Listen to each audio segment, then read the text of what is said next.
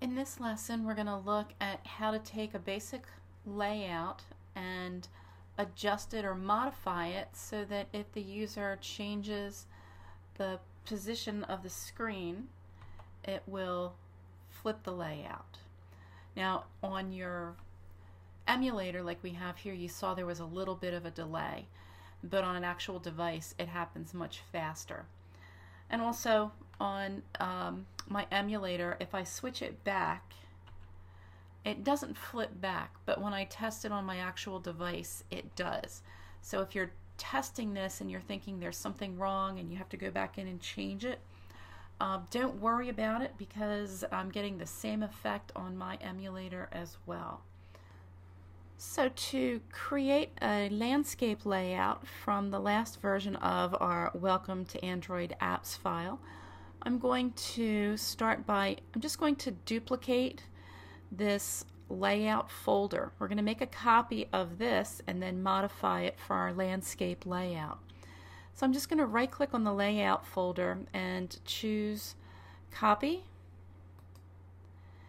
And then I'm going to right click on the resources folder and paste so that it'll put a copy in the resources folder. So the name for my new layout folder is layout-land. Now if you use that same naming convention, Android will recognize that this is the version to use for our landscape view.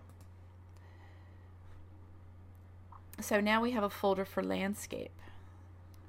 I'm going to close the main XML file so that we only have one open at a time so that we don't get confused. And I'm just going to open up the main file under the layout land folder. And you can see just by double clicking and opening it up that it already recognized that this is the landscape version. Now it didn't order everything in here, but we have a good place to start from. So we can work in here. We have this set up as a relative view, so I'm going to just move that up a bit, and if I want this centered, I'm going to stretch these out to the edges because it was already set to center. And I'm going to move the button down here. Now you can also see that in our outline, it still says that this is portrait relative. Remember, we gave this a name. So I want this to be distinct from the other one. So I'm going to click on that and go up to the ID, and instead of portrait, let's call it landscape. And so now you can see that it's been updated here.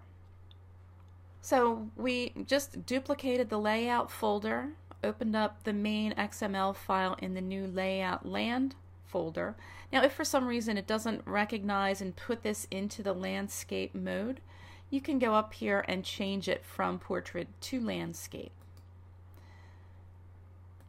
So I'm going to save this, and I have my changes.